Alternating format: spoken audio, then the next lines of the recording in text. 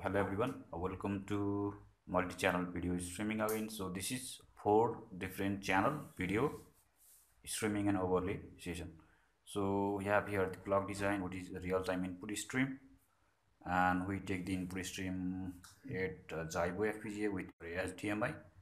Then we process it, and on the BGS segment of Zybo we generate the 4 different overlay channel based output.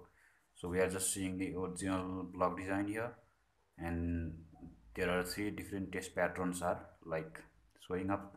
So all can be changed and everything can be updated in this test pattern. So Abhidan will show up like few other configurations of this design, so we can change up test pattern. Like we can change the right hand side, the down one test pattern. So in the left hand side top we have the block design, and other 3 are test patterns. So can you just show us the like different configuration of this system? So you can change the opacity, so it show up the like transparency, so we can show the background layer or we can show the TPG only.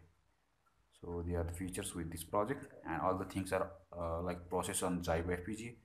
Zybo basically have not much resources. We will also have some projects with Zedboard and FMC, and Zybo have that much resources. We just feed this design, and we then have updated this design. So basically this design is not fitting directly on the Zybo, but we just updated something, some like buffering mechanisms. So we are just getting like a bit another layer of the video stream, so we are getting rare type of it, and we will have few like more configuration of the system.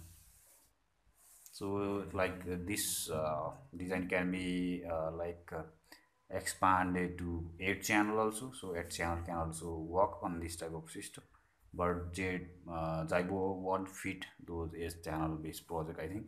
So we have to migrate to the Zedboard one. So Zedboard FPGA have a lot more resources than Zybo, both are 7000, so only little bit change on design will work on Zedboard also.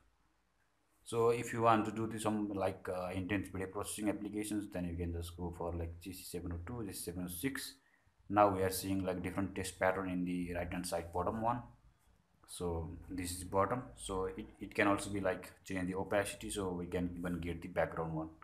So everything is configurable, so we can do lots of things.